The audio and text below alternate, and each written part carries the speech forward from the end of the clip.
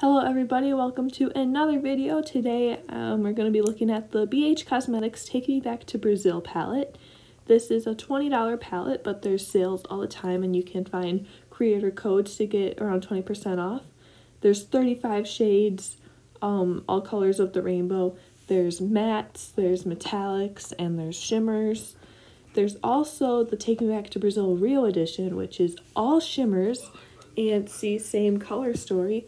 And I will be comparing these two palettes in my next video, so stay tuned for that. Because these aren't known for swatching well and my palette is kind of old, I'm going to be swatching them over my favorite eye primer from Hard Candy. So I'm not going to swatch all 35 shades. We're going to start with this pink shade, which is the first shade I see most people hit pan in. Next, here's this red, true red. And I do fix up my swatches off camera, so if you see them like later on, they look a little bit better. Here's really bright orange. It's one of my favorite shades in this palette. This yellow, I'm so close to hitting pan in this shade. It works really well when you build it up. And a basic green.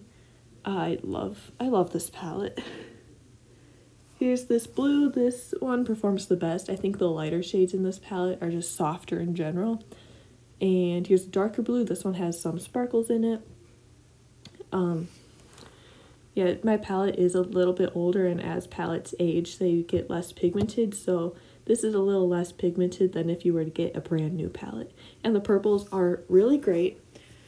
Next, we're going to be going through the toppers. So these are eyeshadow toppers, so that's why they're not super pigmented. This one has a purple hue to it. And this black is really pigmented, but it doesn't have to be super pigmented. Actually, I'm scared of like super pigmented blacks, so you can build it. And this last topper has a green base. See, it's easier to see the green base here, and you can compare it to the purple now.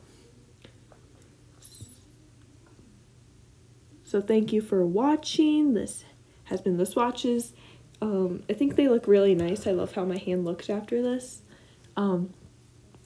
Stay tuned for the comparison to the Rio edition and subscribe to my channel if you want to see that.